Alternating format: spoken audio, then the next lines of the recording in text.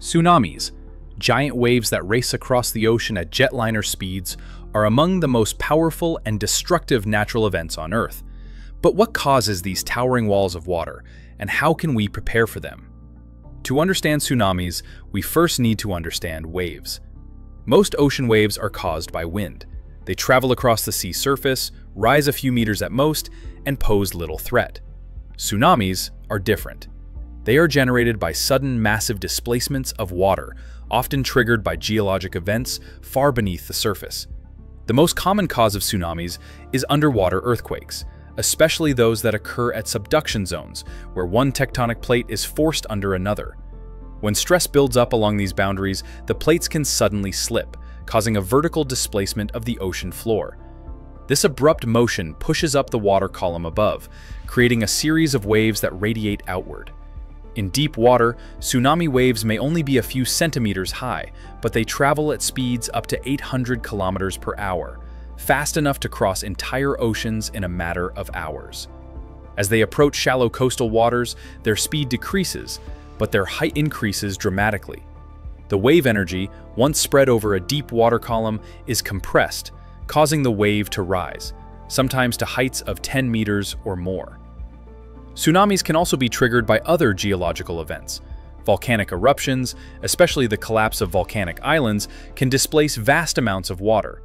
Landslides, either underwater or on coastal cliffs, can also generate tsunamis. In rare cases, large meteorite impacts into the ocean can cause waves with global effects. Unlike normal waves, a tsunami is not just a surface phenomenon. It involves the entire column of water from surface to seafloor.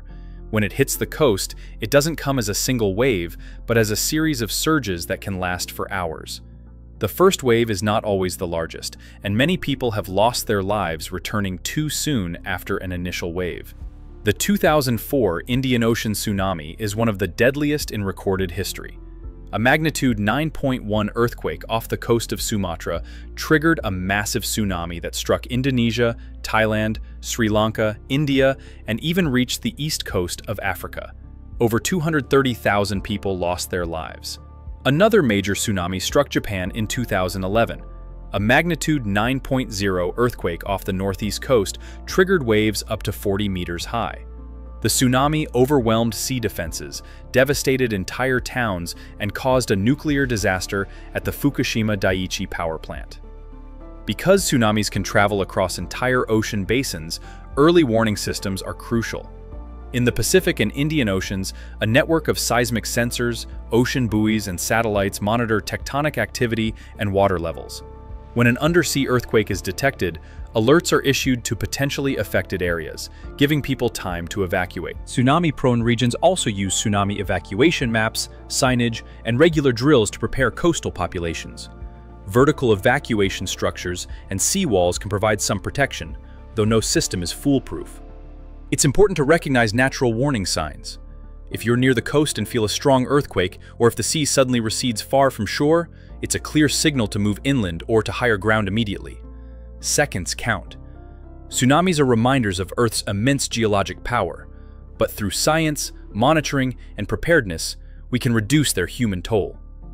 So the next time you hear of an undersea earthquake, remember, it could be the start of a wave that travels thousands of kilometers, reshaping coastlines and lives in its path.